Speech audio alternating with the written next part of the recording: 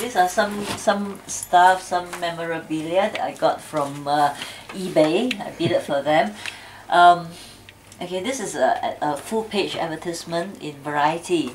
I didn't know Bobby was that rich at that time. He took 3 full pages. This is page 31 and it's dated October 5th, 1977.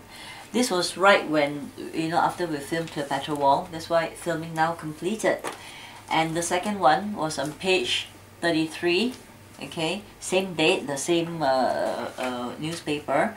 And this one was when we were filming Dynamite Johnson. Okay, that's Bionic Boy Part 2. And this last page was like in pre-production stages, so you can see the upcoming movie that we were doing. This Vengeance of Cleopatra Wong was actually planned for in 1977. Okay, the title. So it was just, you know, 29 years late in the making. Yeah. So okay, there are also a lot of other bits and pieces.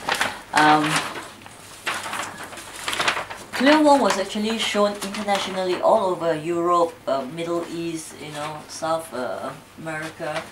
Now this was a poster from Middle East. You can see the difference between the actual poster there. You can see my legs are revealed, okay, because it's for Muslim territory. You see they have actually brush painted over my legs, and also the cleavage, as you can see there. So this is really for Muslim. I also have some of these lobby cards. This one I think is from Mexico.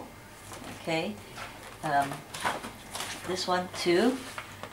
Okay, it's from Mexico. Another lobby card. And this one is a lobby card or a poster for Devil's Angels. It's completely different from, you know, the original poster of Devil's Angels. They put Bruce Lee here, you know, because he's very in sync.